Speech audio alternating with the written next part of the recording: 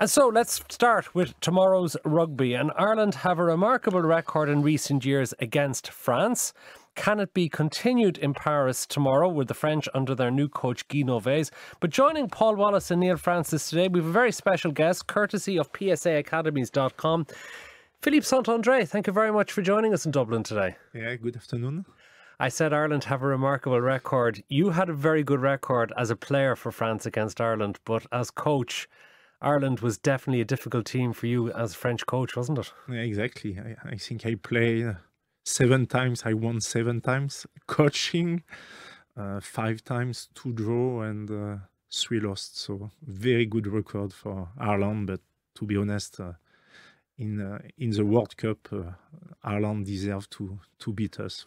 They were much better than us on the day. You've just preempted the question I was going to ask you about that particular day, because now that you can look back at it, what are your memories of the occasion of that day in Wales and of the match? To be honest, we were quite confident before the game. We had won 5 games consecutively.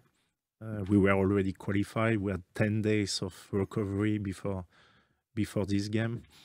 But to be honest, we didn't feel that we play in Cardiff. We feel more than we play in Dublin. It was the atmosphere was amazing. And what surprised us is that the Irish team was very clever on the day. They beat us about our strengths. They steal us a lot of ball in line-out.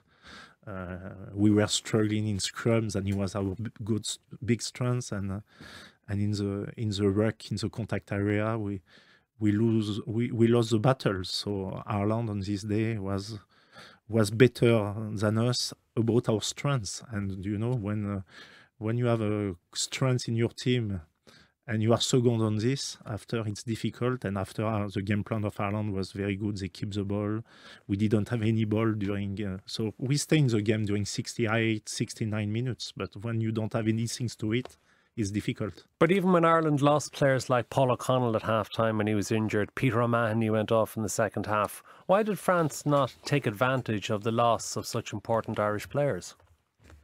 Yes, it's true, because half-time you lost three of your key players, and the score was just 9-6, so we were just behind. And to be honest, in the changing room, the confidence was high. You know, we had a good bench, and it was just to try to be more precise in our set piece, because we needed the ball, you know, because in professional rugby and in the new area, you can't be in defense 70% or 80% of the game. And I have still, you know, image in my head. Sometimes, you know, it's like a nightmare. You know, I wake up during the night, but I remember two line-out very important in the 22 meters of Ireland, in 30 meters of Ireland, or we can impose our game, can touch the ball, and the two line-out Ireland steal us the ball. And I think on the day they were more reactive than us, and they were better and more clever. But did that game, in some respects, almost ruin the rest of the World Cup for both Ireland and France, in that it took so much physically and emotionally out of the players, that Ireland suffered the following week against Argentina, and you definitely suffered against New Zealand when you lost 62-13? Yeah, but I think, to be honest, it was like a quarter final before, you know, the physicality of the game. And during 60 minutes, he was very, very physical. The contact area was ruthless, and the Irish team, you had a lot of injury, but us, you know, we have a lot of guys was completely, I will say, broken for 2 or 3 days. It was very hard for our player to recover. And because also we lost our quarterfinal against New Zealand was very short. We played the Sunday, and it was the quarterfinal was the Saturday, and half of the player didn't recover because it was so big game and so intensity. And when you look, all the team have a big game on the last pool stage. They were struggling in quarterfinal. Like Argentina have a tough game in the beginning, but they rest nearly 70% of their players on the last pool stage. And I think this was a huge advantage for Argentina. Yeah, so the timing of the Ireland-France game at the end of the pool was very, very unfortunate for both teams. We'll go to Neil Francis and Paul Wallace in a moment, but I want to stay with you, Philippe Saint-André, because as the French coach for the last 4 years, Ireland have won the last 2 Six Nations meetings. There were 2 draws. A perception has developed here in Ireland that French national team is struggling badly because French club teams are buying in too many players from overseas and are stopping the development of French players. Is that theory that we have in Ireland one that you would subscribe to? I think you read my book, because I just did a book. Then he came last week, and I say that our French league at the moment kill the French rugby, because first we have a lot of overseas players on the big team like Toulon, the best team. You have 3 French players in the starting 15 maximum, and we have 2 problems so it's a lot of overseas players. Our best player after the French players, the 30 best player, play 40 games here. So they start end of July by the friendly games, and they finish end of June by the tour with the French team. And in rugby, in modern rugby, you can't play 11 months here. And the second problem is because the league is so competitive and it's so much money. Our young players from 19 to 25, they don't play anymore, or they have 10 minutes of games, they play 4 or 5 games a year. So we have a double problem.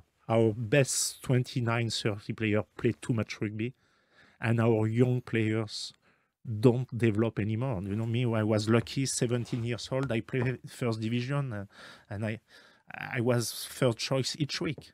And me, during 4 years of French coach, I was picking guys who was not in the starting 15 in their club. So this is quite strange and rare. And I just tell you the truth. But it's part of that your own fault in that you were in Toulon before you took the French job. So in Toulon, you were buying in foreign superstars from the Galacticos from the Southern Hemisphere. Even in your previous jobs in England, you were bringing in players that perhaps were developing or hurting the development of the English team by bringing in so many foreigners. To be honest, I am not agree with you, because when I won the league with Sale, 70% of the team was English. Charlie Roxon, Wigglesworth, Ben Foden started 17 with me, winger, fullback. It was just a balance, Jason Robinson. We needed a little bit much more power, and I bring Sébastien Bruno, Sébastien Chabal, and Lobe. But I bring just 3 or 4 players after I keep the English player. And when I go to France, I was with Mourad Boudjelad, or he wanted wins straight away. So we bring Johnny Wilkinson, we bring great players, but also I sign guys like Mathieu Bastaro, like Tius Board. And I was not agree with him about, I say all the time, you need one maybe great player, but you need a French player. Plus I invest a lot in 12 young player came from our academy and started to play.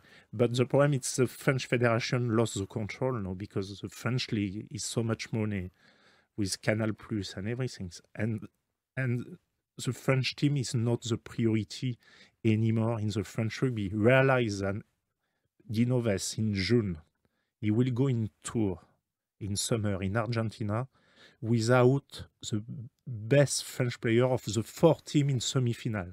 So the semi-final and final will carry on, and the players stay with the club. So the Guinoves will go in Argentina without the French player of the 4 best team in France. It's completely crazy. Okay, let me bring in our Irish contributors. Paul Wallace, how much sympathy would you have for Philippe Saint-André here, saying that he was unable to pick the best players over the last 4 years because of the structure of French rugby?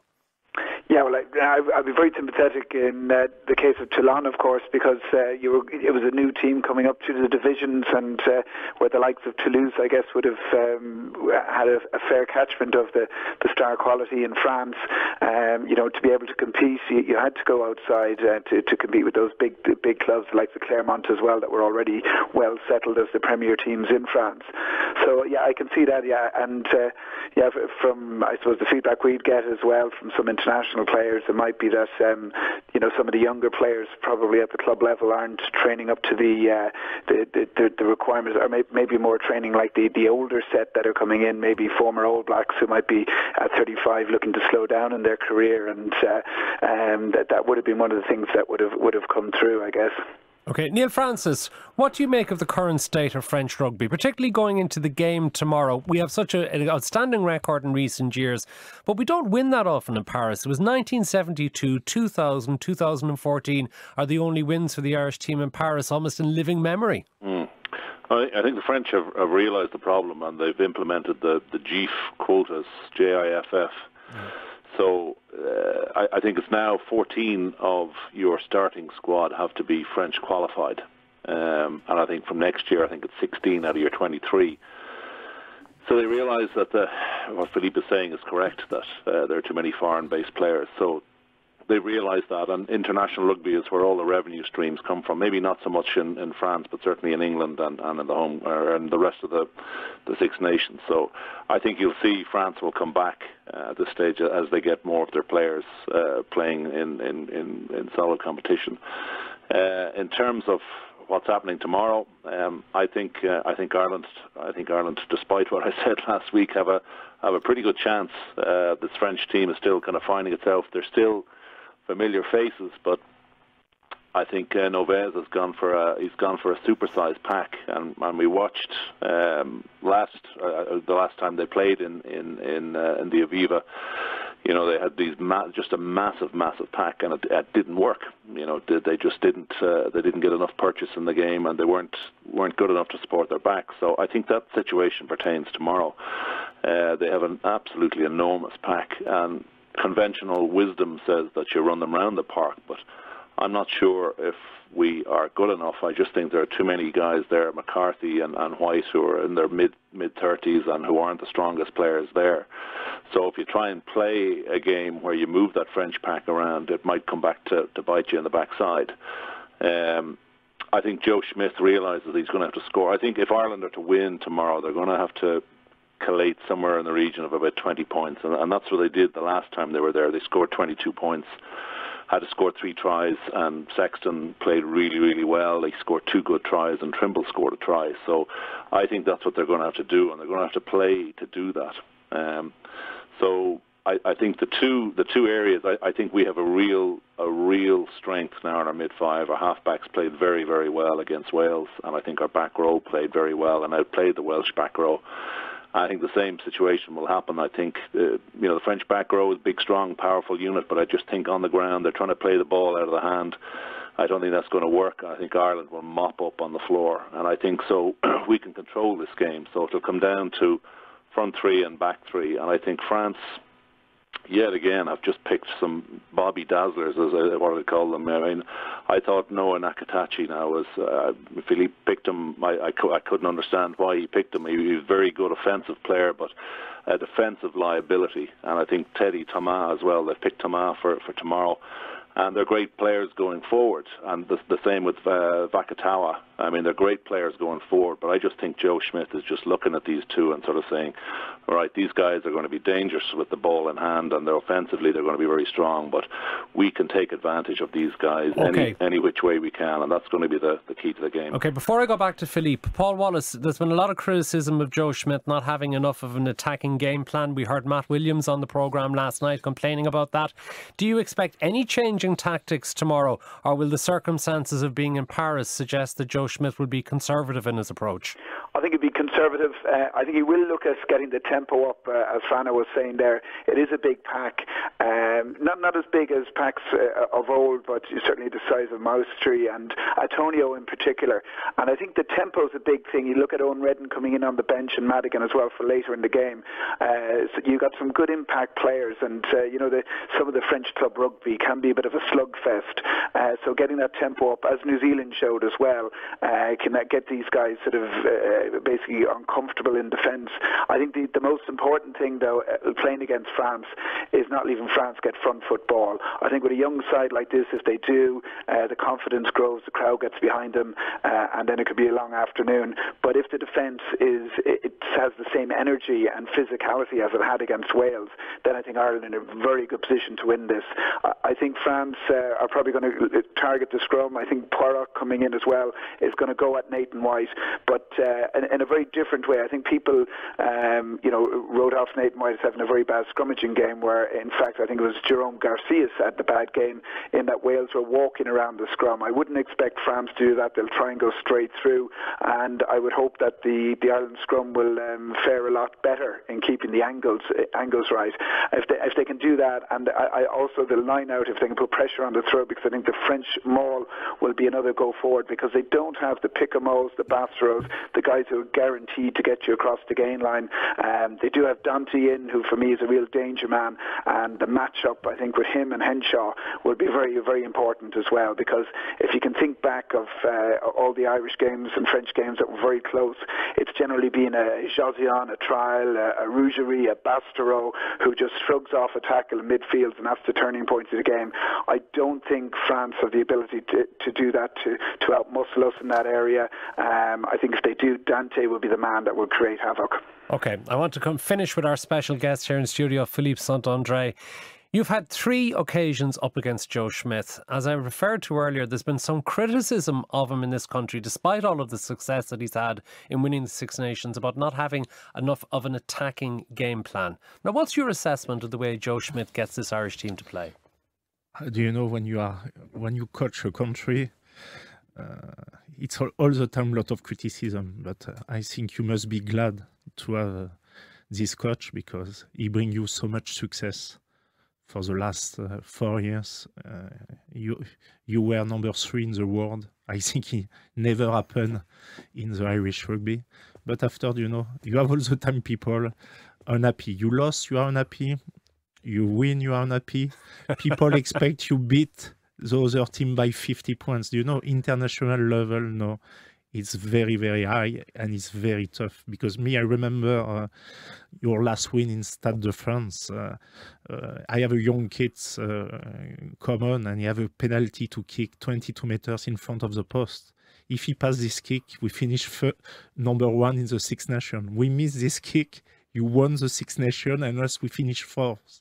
So between winning and losing is so small margin. So I think just you must be so proud about your team, about your players, about your system, because when rugby started to be professional in 1995, everybody say, "Oh, France and England will win the Six Nations each year," and for the last 8-9 years, it's more Wales and Ireland won the Six Nations than France or England. So I think you must be glad about our system, about our organization, and I think you optimize 100% your potential. But Neil Francis and Paul Wallace seem reasonably optimistic that Ireland can win tomorrow. What's your call? Who will win the match in Paris? I am French, so I back up the French team.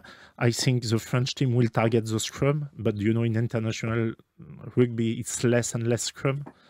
And after, I am agree with the 2 guys, because they know well the rugby. If the French team started to have the ball and go forwards, it's a young team, so they need confidence. But after, if Ireland keeps the ball, I think we will be struggling if Ireland have a lot of ball in hands. I just need to finish by mentioning you're in Dublin today because you've become involved with a new Irish-based high-performance sports business called PSA Academies.com. You're involved with Graham Ross and Ian Lewis and the former Munster player Johnny Murphy. Now, what's involved in this? What are you doing here? It's involved, and after 18 years of coaching professional players, I feel that I want to be involved with young players about skills, about the spirit of the game, and about respect, referee, high performance. So I opened a PSA Academy with John Murphy, And I am here just to speak about this and to bring young players from 10 to 18. In teen, we have a fantastic facility with pitch, with a lot of activity, and they will have fun, but also they will improve about rugby and about skills. PSAAcademies.com is the website. Philippe Saint-André, thank you very much for joining us on the programme. Neil Francis and Paul Wallace as well. And of course, we'll talk on Monday about the outcome of this match. Coming up next, Mark Lawrenson and Tony Cascarino look forward to the weekend's football action.